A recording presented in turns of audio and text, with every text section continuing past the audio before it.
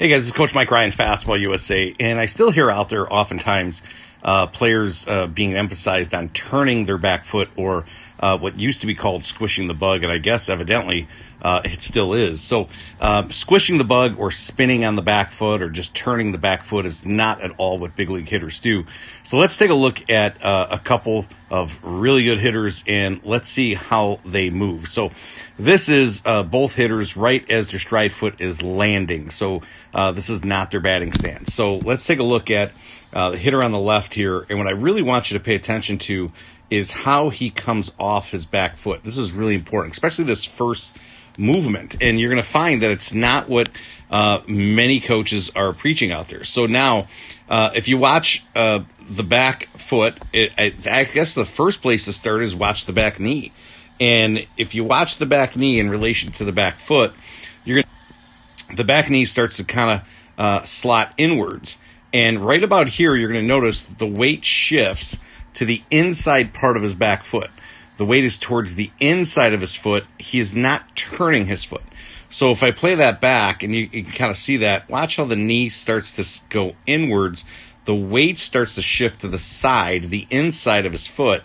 And then within a couple frames here, you're going to see that a little bit more dramatically, that you'll notice that when his foot is coming up, it is not turning at all whatsoever. So he's not spinning on his back foot.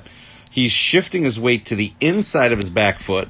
And then you'll look at when he starts to come up, he comes up towards kind of to the big toe. And then in this case, it releases forward.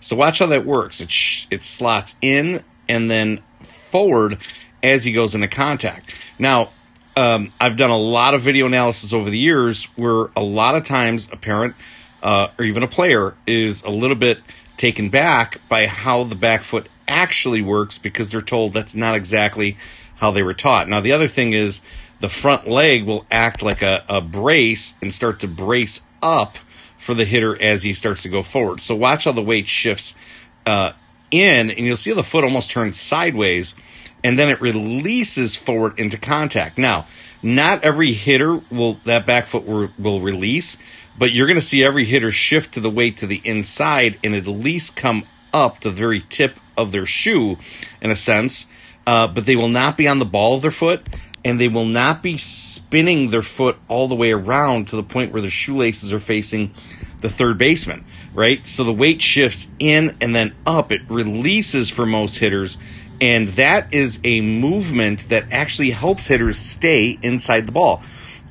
So if you've got a coach on you about, say, that you're pulling off the ball or you're getting around the ball, you're not staying inside the ball, and at the same time, he's allowing you to over-rotate on your back foot, and over-rotation to me simply would be getting to the outside of your foot, meaning kind of to the pinky toe with the shoelaces facing the shortstop of the third baseman. That would be over-rotating as you're going to and through contact. So look at the hitter on the right, and you'll see a very similar thing. So as he's landing, you're going to see how the weight will shift to the inside part of his foot. You can see the action of the back leg. And going back to the picture on the left, you'll see how similar that starts to look as I go back. And then now take a look once again to that back foot. It starts to shift to the inside part of the foot and up, and then releases going into contact. So watch that again. It shifts in and then up and releases. The back foot does not spin. And again, overspinning on it will create over-rotation. So the critical point here is most hitters that don't do this well, they will immediately rotate their foot and get to the outside of their back foot. Outside meaning they'll shift their weight towards their little toe, in a sense. They'll spin it. Where here, you see how the weight shifts in and then releases forward. And this is what helps hitters stay inside the ball, because if you can kind of see there, when the weight shifts in, the barrel and the bat and the hands have a tendency to follow what the lower half does. So now taking this a step further, it's really, when you think of turning and rotating, it starts here in that area. When the back hip starts to initially move, really what's happening to the back foot is the hitter is resisting the back foot from turning. That's right. You're resisting the back foot from turning, and that's what sets this up. When we start moving in here, in other words, when we start turning in the midsection and the hips, the back foot will then eventually come up. If you notice how much already the knee is in and how much the hip is turned and how much the belt buckle is turned, you'll notice now the back foot will follow and it'll come forward. And again, not every back foot will come forward like that, although that is probably the most common thing we see with big league hitters. So once again, we want to squish the bug on the concept of squishing the bug, right? That concept of just rotate on your back foot, the concept of spinning on your back foot is not a good one, and we still see it being taught to hitters today. Now, as you guys probably know, if you follow baseball, this is Miguel Cabrera on the right. You see how he shifts in and then releases into contact. The guy on the left was Manny Ramirez. This is, I believe, in the All-Star game back in around 2009, I believe.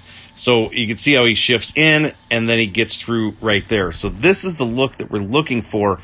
And again, it's confusing instruction when you got people trying to tell you to kind of just turn your foot or over-rotate your foot or squish the bug, yet at the same time, they're trying to tell you keep your hands inside the ball, keep the knob inside the ball, all of that. That's conflicting instruction. That is literally your upper half working against your bottom half. If you do the lower half well, it is much easier to get the upper half right as long as you're in the proper sequence. If you have any questions on this, shoot me an email, fastballusa@hotmail.com, and check out our website at fastballusa.com.